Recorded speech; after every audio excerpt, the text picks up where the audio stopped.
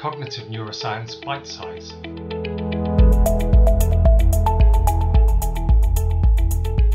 With Jamie Ward, University of Sussex, author of The Student's Guide to Cognitive Neuroscience and The Student's Guide to Social Neuroscience.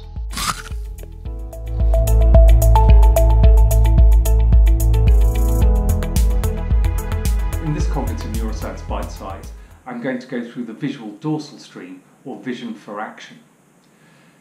So Ungerleider and Mishkin proposed a broad division between the ventral and the dorsal stream, where the ventral stream was called a what route, involved in recognizing what objects are, and the dorsal stream was called a where route, important for locating objects in space.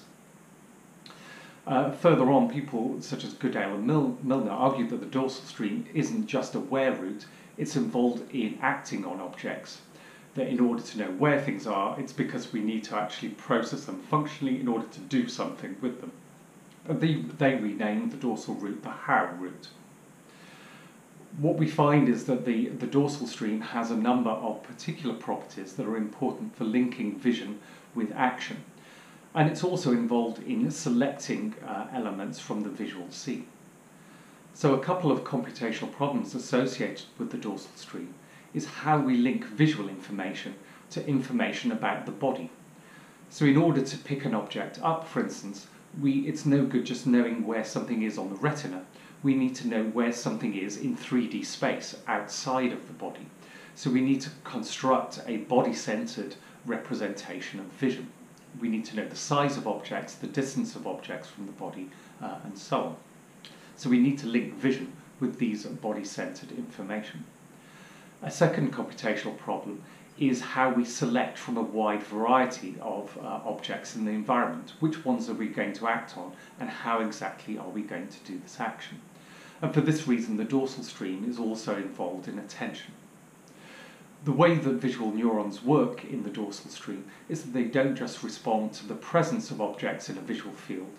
They also respond according to whether an object is relevant to a particular task. So whether it is something you are likely to act on, or whether it's something that's important.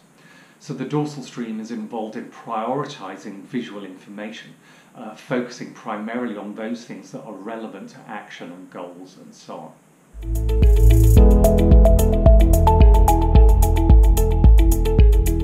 One way of contrasting the different roles of the ventral stream and the dorsal stream is to look at the effects of brain damage on these particular regions.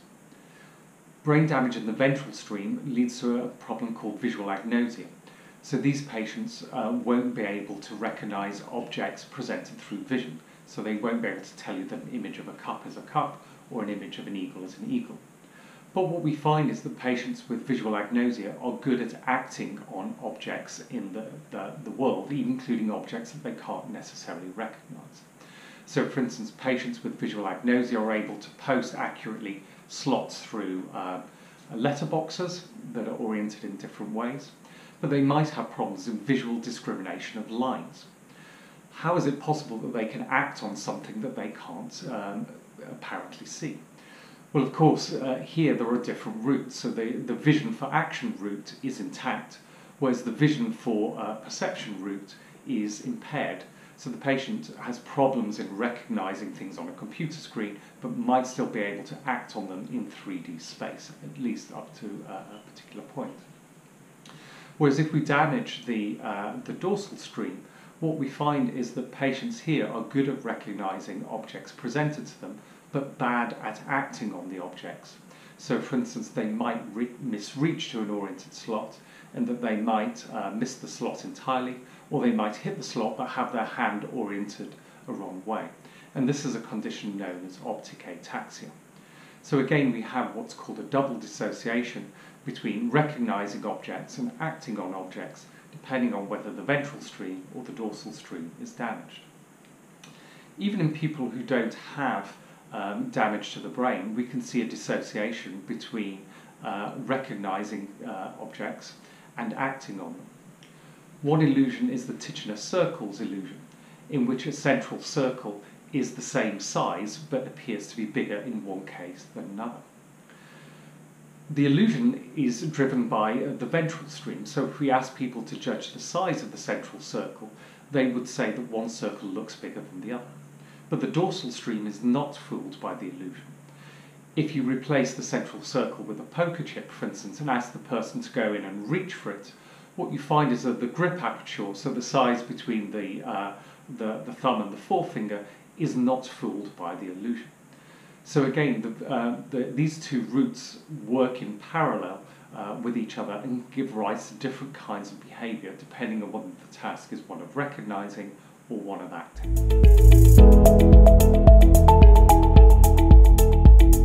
One recent contribution of cognitive neuroscience in this field is to dissect the dorsal stream into multiple different regions. So initially the dorsal stream was conceived of as running from the occipital lobes into the parietal lobes. But now we know that within the parietal lobes there's a whole constellation of different regions that support vision and action. Within the intraparietal sulcus there's a number of regions that are very important.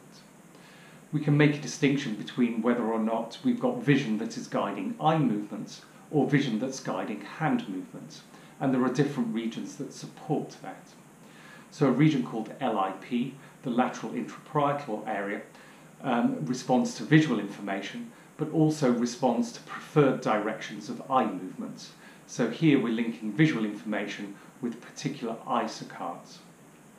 Another region called the parietal reach region, or PRR, responds not only to visual information, but responds to visual information in the context of particular hand movements.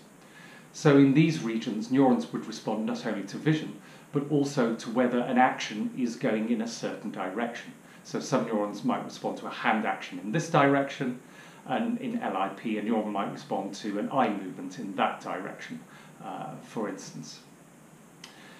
If we record from these neurons and just give an animal a simple free choice, they're presented with a visual stimulus, and they can either move their eye to it, or they can move their hand to it.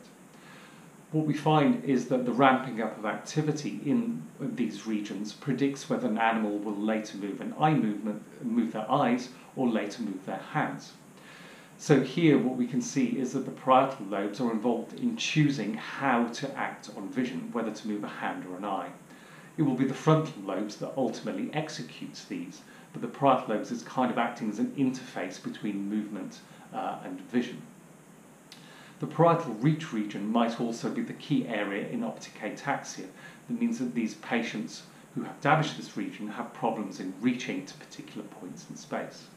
Aside from the distinction between moving the eyes versus moving the hands, another important distinction is whether the hands are simply reaching or whether the hands are grasping. So to grasp an object, one needs to apprehend the actual shape and size as well as the position in space. And there seems to be another region with neurons which have certain properties that are suited to grasping objects. And this has been called AIP, the anterior intraparietal region. Neurons in this area respond to certain 3D objects. They respond more to 3D objects than, say, line drawings. But they're also tuned, for instance, to size and orientation. And we can contrast this, for instance, with neurons in the ventral stream, which would respond to, say, the sight of a mug, but not care what the size or the position or the orientation of the mug is. But if we're to reach for a particular object, we need to know exactly where and how it is oriented in space in order to do that. So the neurons in regions such as AIP are coding, for instance, 3D objects in space in order to be able to grasp them, as well as being able to reach them. A final key distinction reflects the nature of the receptive fields in vision for action. Earlier regions within the dorsal stream have retinocentric receptive fields, just as in early visual cortex. So what that means is that visual stimulation will activate neurons according to their position relative to the centre of the retina. As we progress along the dorsal stream, what we find is that this pattern changes, and instead of having neurons that are centred on the position on the retina, they're centred on positions on the body.